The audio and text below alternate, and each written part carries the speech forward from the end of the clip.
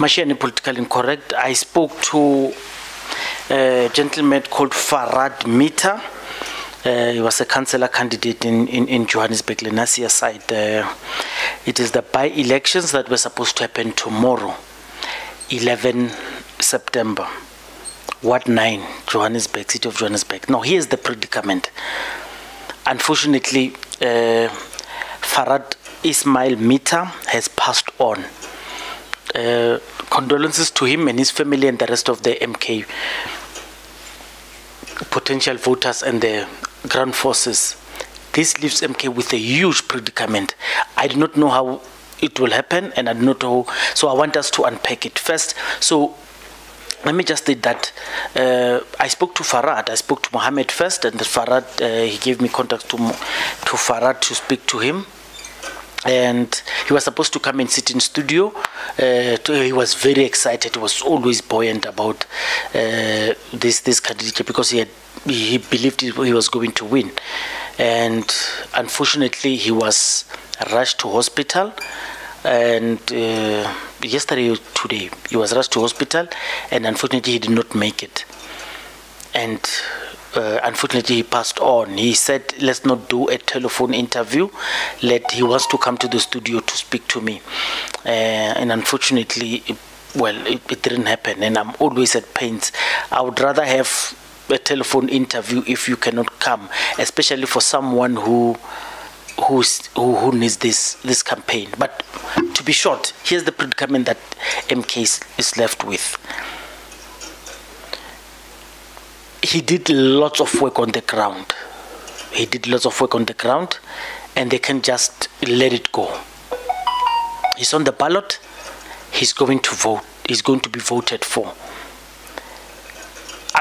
To my understanding, and which is very limited to IEC processes, if he wins, okay, if his candidature wins the by-election, there's going to be a by-election anyway, because the councillor-elect is no more, and he's already on the ballot. Will IEC say, maybe by the time I do this, they are also planning their media release. Should IEC, I don't know what the law says, and I request you guys to follow up and advise us what is it that so if a statement comes to clarify this, I will also share it on the bio of this on the description of this podcast. If MK does not field a new candidate, of which is very late for them to do that, to put on the post, and also because they are voting tomorrow. In 24 hours, they'll be voting. In fact, today they've already started voting because it should be special elections where he was supposed to have voted himself. His family could be voting as we speak. If he emerges, there's automatically going to be by-elections. Should that specific ward, should that ward be set aside to say you are not going to contest, will open another window for by-elections. All the other wards can do it because yours, a candidate who was in too deep, is already out of contest. I do not know how it's going to work and what would be the advantage or disadvantage of other political parties who are ready to serve. For example, if someone was, because it's in the same community, there's no way the people will say they do not know. So they will vote for, so of course they are in the same community, they would vote. But do they know that he's alive, and they do not know what ICC's rules are? And someone might use this campaign to say, why are you wasting your vote electing someone who's no longer here? What do the ground forces do of MK? Do they continue telling people to vote for him because in honor of him? And if that happens, it's almost like the Donald Trump shooting incident. He's going to use it, he's going to milk it to create more voters out of it. Will this posthumously give Farhaad an advantage? And if it is an advantage, to what extent? So in soccer analogy, I like giving soccer analogies. It's almost like you are throwing the game to take it to the penalties, but you're not sure even if the penalties you are going to win, or you may not even win the penalties. Because as it were, the odds are stacked against MK, because someone, as we speak, could be calling people to say, don't vote for that person because he's no longer there. You'll be wasting your vote. Rather give it to someone else. Unfair if you think about it. But also, if you think about it,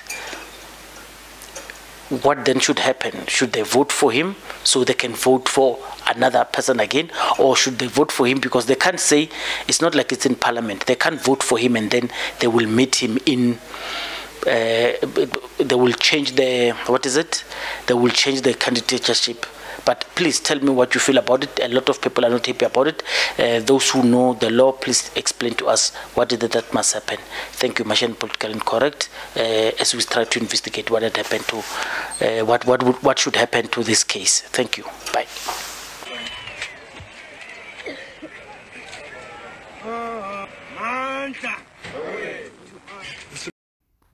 Yes, my name is Theo Damimi, convener Umkhonto Wesizwe Greater Johannesburg. Thank you, Comrade Theo. You are aware you are recorded on the podcast? Yes. Okay, Machine Political Incorrect. I just want to check how the loss of Mr. Farhaad has affected MK Party with the by-elections happening today and tomorrow. We were definitely shocked to hear the news this morning. I spoke to him yesterday. He was in a very good spirit, waiting for him to go and vote.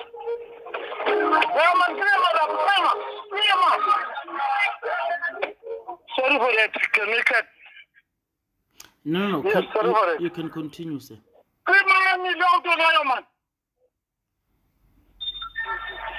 Sorry for that.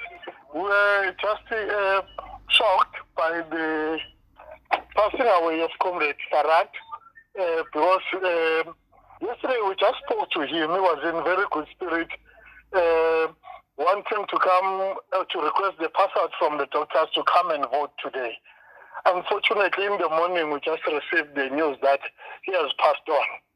But because of his legacy and his commitment to fight for the people of Ward 9, we are going to continue as Umkhonto Wesizwe to campaign in his name, and we are going to tell the people to vote Umkhonto Wesizwe tomorrow in his legacy, so that his thinking and his vision will carry on in terms of Umkhonto Wesizwe.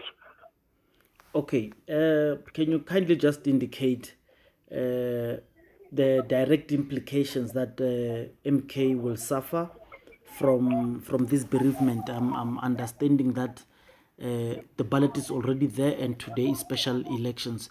So what is going to happen on the ground, practicalities? No, we are going to continue. There's nothing changes. We are going to continue in the name of Farhaad.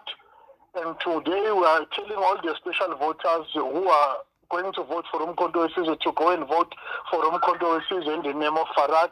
And tomorrow we are going to also request the people of Ward 9 to vote and vote for Farhaad, so that Umkhonto Wesizwe become the Ward Councilor of this ward. Because he has passed on. If Umkhonto Wesizwe wins this election, therefore that means there will be by-elections where we must go to re-vote again. Okay, Ntate Theo, thank you very much. Anything that you want to say in with the maybe just to pay your last respect to Farhaad and his family? Any message of condolences? Farhaad was a dedicated cadre of Umkhonto Wesizwe. His vision and his fighting against drugs in this community, and the legacy of Farhaad will be kept on by the Umkhonto Wesizwe. We are going to pick up the spear and fight hard for his vision to be realized. And we are saying to people... Unfortunately, this is where the call was cut. We'll try to get hold of him if we are lucky. Thank you. Apologies for that. We could not get back and find Comrade Theo again. Thank you very much.